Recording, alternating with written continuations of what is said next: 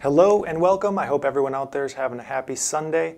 In today's video, we have some pretty surprising updates regarding the next stimulus package and next stimulus check. Also, we have some more comments from McConnell about what we can expect with the next package, and I answer some of your guys' questions regarding the stimulus debit card, paycheck protection forgiveness, and the unemployment programs. Before I get into it, I'd like to remind everyone that if this channel hits 100,000 subscribers by June 6th, I will personally donate $1,200 to a charity or a cause of this channel's choosing. I mean, I'm even open to going out and doing something like donating to essential workers or something like that. So if you want to help out, all you have to do is click subscribe. All right, moving on, we have some updates regarding the next stimulus check that were a little surprising to me. So we have Trump, the Fed, and many others who are slowly more and more supporting the idea of another direct stimulus payment to the people. Well, believe it or not, some Democratic members are actually starting to oppose the idea of another direct stimulus payment. Democratic Senator Ben Cardin, a member of the Senate's Finance Committee, said he wants to see the next round of C-word relief to be more narrowly targeted and focused on individuals who have been impacted the most by the pandemic. He said, and this is a quote, "I'd like to take a look at all the aid that we provided and get good economic information on the value from the point of view of our economy, but more importantly, on the fairness to the people who are really hurt." So Cardin said the direct payments made more sense a few months ago when the goal was to get money out the door as quickly as possible. But now, as states are allowing businesses to reopen around the country, lawmakers should look at who will need the relief the most in the coming months. I mean, that's a fair point, to get funding to the people who need it the absolute most. Democratic Senator Ron Wyden also said there's a little bit of debate over whether another round of checks should even be included in another relief bill, in the next relief bill. Wyden said that he would back another round of direct payments, but they're not at the top of his priority list. And Senator Wyden was quoted saying, "I would support additional payments as well as fixing problems with the first round of payments, like the exclusion of dependents and citizen children of immigrants. My top priorities are tying expanded unemployment benefits to economic conditions and providing more help for the smallest of small businesses." So Senator Wyden was the person who proposed the sliding scale unemployment benefits for once the current PUA expires July 31st.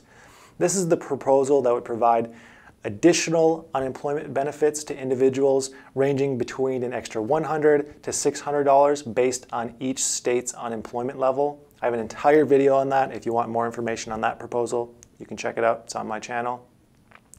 And then we also have Mitch McConnell, who was very recently making some comments about the next stimulus package. Some of them I think that you're going to really like, and some of them you may dislike or completely disagree with. So first, he stated that if another relief bill goes through, it will be the last relief bill. I suppose this comment doesn't come as a huge surprise due to the fact that this next bill has been such a huge fight to get anything agreed on. To be honest, this point though is only valid so long as the economy gets better. If the economy stays the same or gets worse over the next 6 to 12 months, yeah, we're going to have another bill. It's going to be absolutely necessary. So that's with the expectation that things will get better relatively quickly.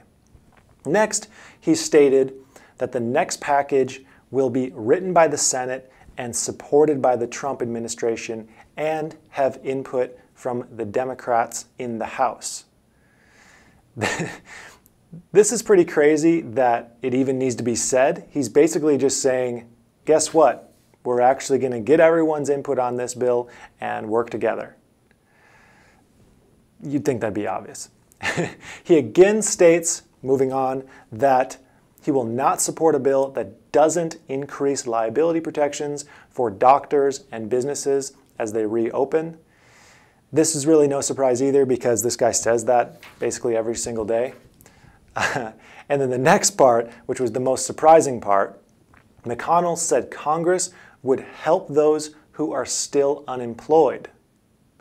But he criticized the $600 per week federal benefit set to expire at the end of July, which he says in certain cases led to beneficiaries receiving more money than they would have on their previous paychecks. So I'd like to break this down. Even though he said this in kind of like a negative context, in a negative tone, I am looking at this and I actually believe that it's great news.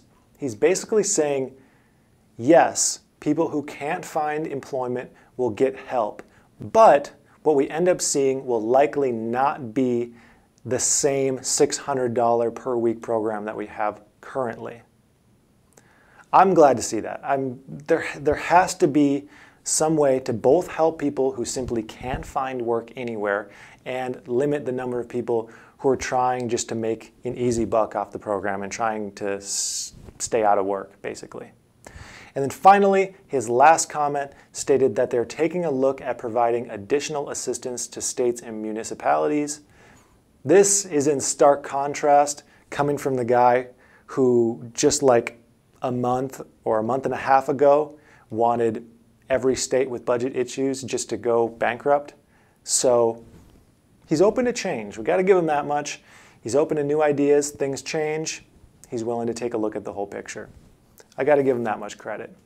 So moving on to some of your guys' top questions. Let's see here. All right. Jeanette Hauser asks, if you own your company, but it's just a company name, can you still file for unemployment? So I'm going to have to make a couple assumptions here. I'm assuming that this means you've just registered a company with the state, but you haven't actually earned income or filed taxes under this business yet. So the guidelines are kind of vague here, but taking a look at the ruling, I don't see any reason why you wouldn't be in the same category as someone who is like an independent contractor or sole proprietor filing for PUA. A note here is you won't be able to get regular state unemployment unless you were an employee and either lost your job or lost wages. The self-employed and contractor allowance is for pandemic unemployment insurance only. All right, moving on to the next question. Nancy Palmer asks, if my money is in my account, will I get a debit card too? You will only receive one $1,200 stimulus payment either by direct deposit, paper check, or the debit card. You won't receive $1,200 in every form or anything like that. One $1,200 payment. And no second stimulus has been approved yet. Just to clear some more confusion, this debit card is not a second stimulus payment. It's still the first one, and it's just for the people who have not yet received it yet. They might receive a debit card. There's a lot of mights there, so I'm working with what we got here. All right, next question is by Updates on CH in Life Games. That's the whole username. He asks, will we get a stimulus debit card if we have a bank account? Well, this looks like another example of the IRS saying one thing and then something else entirely happening. They say it's only to go to people either without bank accounts or without access to banking or things like cash checking services. However, I've already been told from people who have bank accounts or have accounts like an account where they receive their SSDI funding into electronically, they have received debit cards. So yes, it's possible that you could receive a debit card even though you have a bank account, even though you file your taxes electronically. They say that you won't, but it's happened to people. So make sure that you look through your junk mail, and yeah, you might get a debit card. There's a bunch of mites again. All right, moving on to the next question. Patricia Dement Morris asks, I'm a little confused. As a realtor, independent contractor, I only have payroll and expenses. My 8 weeks are expiring. This is for the Paycheck Protection Program. I did not get enough funding for the 16 to 24 weeks. How does that work for us?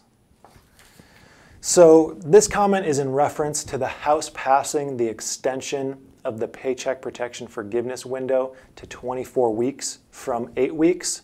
This still needs to be passed by the Senate, so it's not officially in law yet.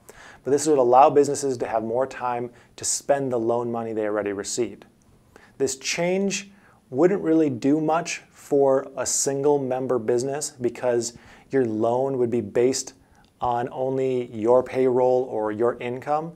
And in that situation, there wouldn't ever be a point in you lowering your payroll during the 8-week period. So this change more helps out businesses who have multiple employees and have slowed down in the current period compared to whatever period they use to calculate their loan amount.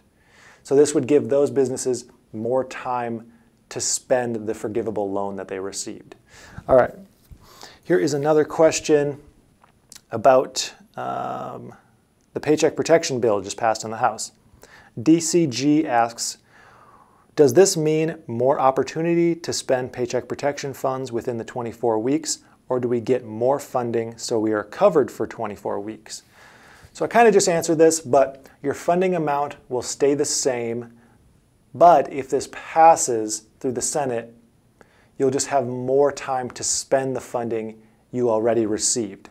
Either way, it's a wonderful change if you ask me. All right, next question. This might be the last question. Cookie Martinez asks, I'm confused. I'm self-employed with just me as an employee, and I filed for a PPP loan through my bank, and they only gave me $1,000. Is this forgivable, or do I have to show proof of my expenses?